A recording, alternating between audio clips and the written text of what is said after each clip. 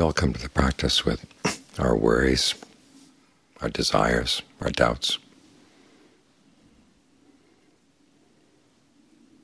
And don't think that you have them cleared up before you practice. It's in the course of doing the practice that you first create a little space. So you can work on the skills of the mind, get the mind to have stronger concentration, stronger discernment. And then you can really turn on them and deal with them a lot more effectively. It's like going into wilderness. You want a safe place in the wilderness. But you can't go through the wilderness and kill all the dangerous animals and then make a house for yourself. You first clear a little space and do what you can to keep the animals at bay and build yourself a cabin. Then you have your safe place to retreat to. And from there you can go out and make your forays.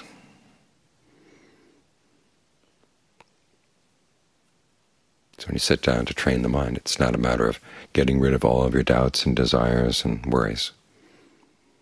You clear a space in the mind where you can do your work. Now for some people it's pretty easy. They're tired of these kinds of thoughts and they just want to have some respite. They find that when they give the mind a comfortable place to stay, it's willing just to stay there and to enjoy the sense of well-being that comes. And when the breath is comfortable, when it feels easeful, refreshing, energizing when you're feeling tired, calming when you're feeling tense.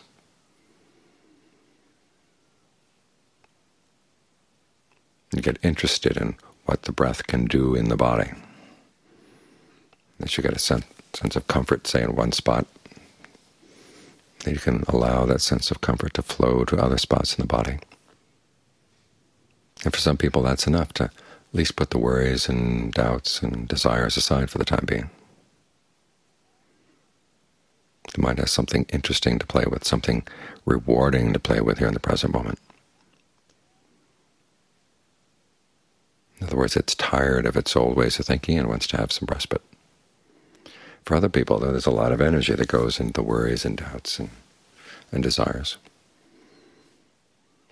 So you have to do a little battle with them first. Again, this isn't enough to put an end to them, but at least you give yourself some space.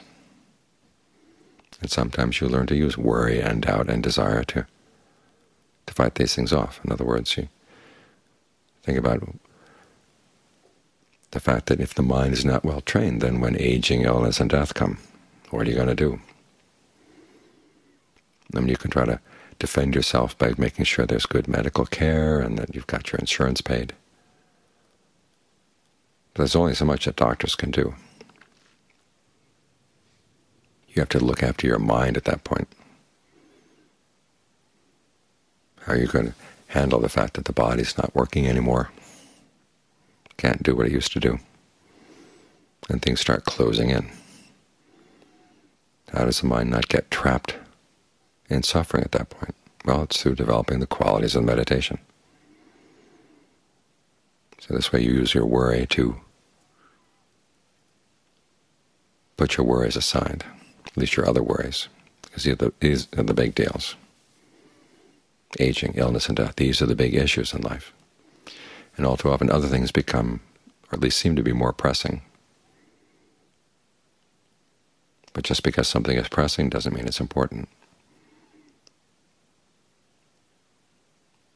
And so you're sitting here and you've got an opportunity to develop the qualities that will help. The ability to get the mind concentrated, to tell it to stay with one thing, and it stays with one thing. Because at times, especially when there's aging, illness, and death come, the mind is going to be running to run all over the place, looking for some way out, and often grasping at the wrong things. If you can tell it to stay with one place, and it obeys you, there's going to be a lot less suffering at that time. As for desire, again, we have lots of desires in life, but you ask yourself, what is your ultimate desire? What desire should take priority? Well, the desire for true happiness. Happiness doesn't harm you, doesn't harm anybody else. Happiness, it doesn't change. Now, you may have your doubts about the existence of that, but when you've got the opportunity to look for it, the only way you're going to find it is if you actually give yourself over to the path. See if it really works. Make that your desire, and let your other desires fall by the way. All too often, though, we want to have our cake and eat it too. I think I've told you about the story of the young woman who was learning from her stepmother that if you really want happiness in life, you have to decide there's one thing you want more than anything else, and you're willing to give up everything else for that one thing. And how most people don't like hearing the story. The girl certainly didn't like hearing the story, getting this lesson from her stepmother. They were playing chess at the time, and she noticed that her stepmother was losing this piece, losing that piece, and she thought the stepmother's a pretty bad player. So she got more aggressive. Of course, what happened was that the stepmother was setting a trap. She was losing the pieces strategically, and she was able to win the game. So there are some desires you've got to put aside in order to get the desires you really want. The idea that we can have everything we want.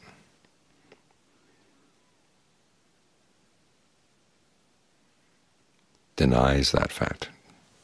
But there are so many things that you gain one thing and you have to give up something else in order to get what the first thing would be.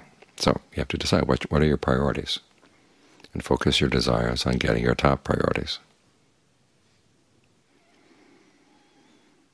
As for doubts, you have to learn how to doubt your doubts.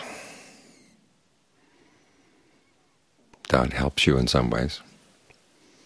A certain skepticism keeps you from falling for things that would otherwise harm you. But it also prevents you from committing yourself to something that's really useful and something that may take a lot of time and a lot of effort.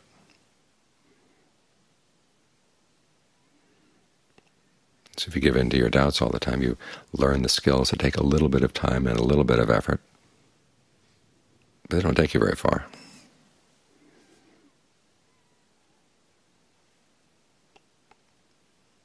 This is some of the first tactics we may have to use. Get the mind to not take its doubts and its desires and its worries so seriously. In other words, use more skillful versions of those thoughts in order to fend off the unskillful ones. So at the very least, you've cleared a space. So you can start building your home here.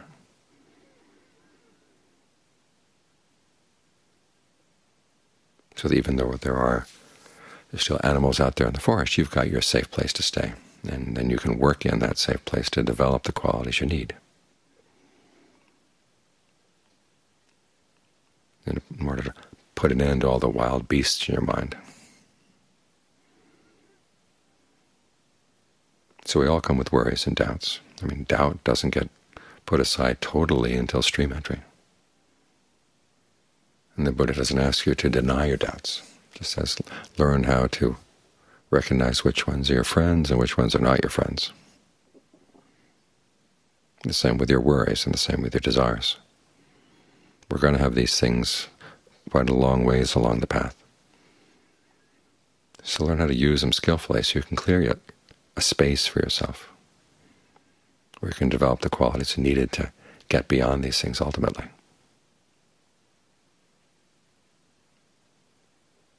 It's just a matter of learning how to live with them, give them their space, but you have your space as something separate.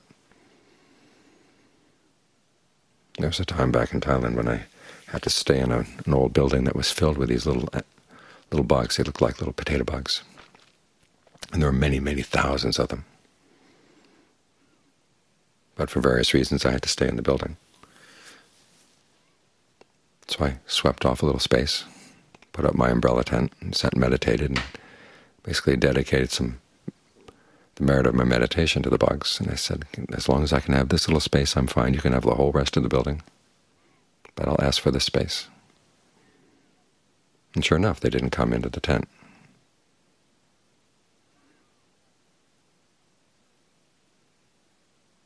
That gave me the space to meditate, gave me the space to practice. So in your mind, you have got to realize there are going to be all kinds of bugs all over the place, all kinds of wild animals. But at the very least, if you've got a space that you can clear away for the time being at least, you can work on the qualities you need in order to Get rid of those wild beasts once and for all.